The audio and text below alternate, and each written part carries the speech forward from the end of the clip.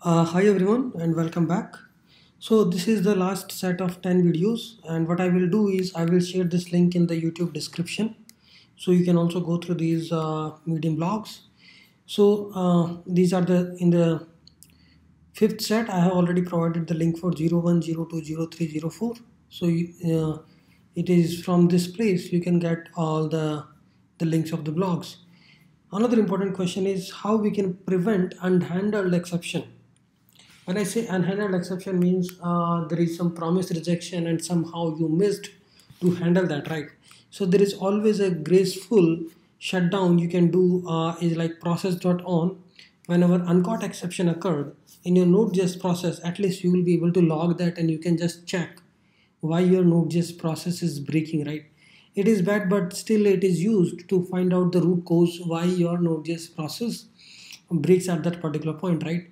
So you need to always handle all these events: unhandled rejection, uncaught exception, or the control C event, which is SIZINT.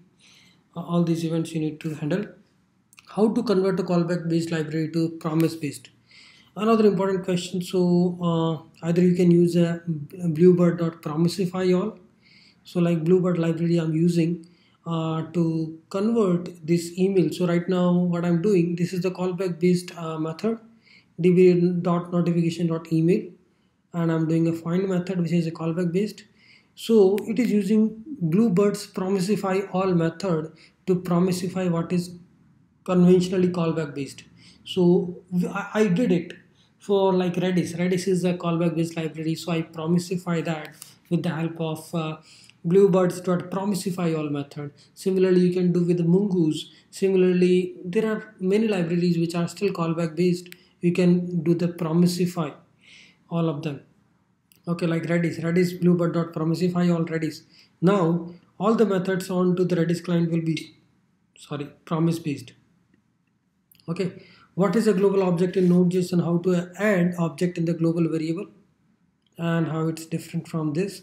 So you can put global object is like same as a window object in the V8 runtime browser. So it is a global to the Node.js process, and you can put some global thing like MySQL connection. You need to manage only single connection throughout the application.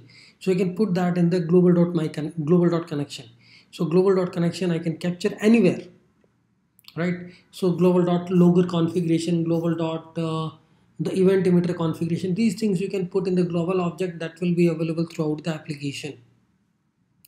Okay, what is circular dependency? Another important thing, like sometimes when we import A into the B and accidentally we also import A in the B, A in the B and B in the A. So it is a circular dependency and Node.js process will break.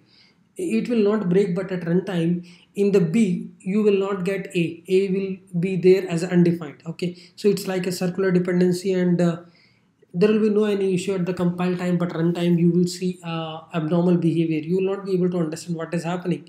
So for circular dependency, you need to use some libraries, like this is the libraries which you can use to identify or to resolve the circular dependency. Match, I use this method to identify the circular inputs in the application. What is a Node.js required cache?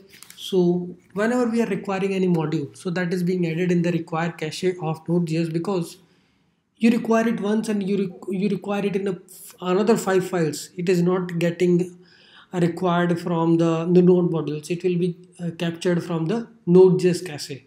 Okay, so like you are requiring expressing the 3 files. It's not like it is getting copied 3 times. It will be getting copied from the cache after you require once. Okay, you can invalidate cache. There is a method to invalidate the cache. So delete require cache module name is the method name.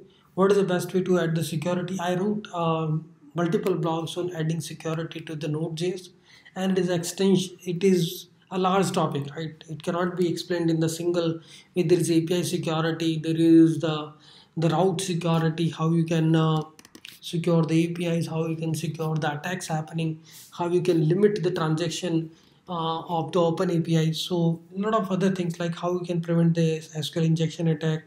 API should be running on HTTPS. You can use a helmet module or CSRUF module. All these modules will, or you can secure your cookies or you can sign and secure your cookies. You can use this helmet module to add the extra headers in your request response. Secure the express.js sessions with the help of cookies and sign your cookies, right? All these methods, so you can understand all these. You just need to add a helmet. You disable the x powered by header and use this. You disable all these things, x frame option header, all these things. So what it will do, it will not allow your applications to be open in the iframe. So these are the helmet options. Nobody will be able to sniff the request type, like mime type sniffing is there. You can disable it like this, and put your ssid. By default, express is adding sid. So from that, attacker is coming to know that you are using express. So change the name of express session keys and make that cookies secured and all. How we do the error handling? I mean, this we do in every node.js routes as a global. So we write a middleware. So how we can do that? So we can write a error handler, and we can handle the internal server error. Okay, so whenever there is a error being thrown from the routes, this will be dealt here. We will be getting the message and we will be printing the error stack if it is a dev environment. Okay, how to create a basic middleware we already know. We just need to write this my logger and app.use logger. So it is a function which is taking 3 argument: request, response, and next. So if everything is fine, do the next. So this is a logger middleware you have added. Similarly, we write these middlewares into express to get the request body, to validate the token, to validate the authenticity of user and all. You can just check that how I wrote the middlewares in the blog. Can you explain how logging can be done? So this is an important question. How logging can be done? So there are different modules. Winston is a module, Banyan is a module, Morgan is a module. Winston is module which is providing the multi-transport platform. You can log inside a file, you can log inside a ELK stack, you can log on the console. All this platform it is providing. So you need to do npm install and create all these transport medium. You can put the console logs into the file. You can put the console log into the console.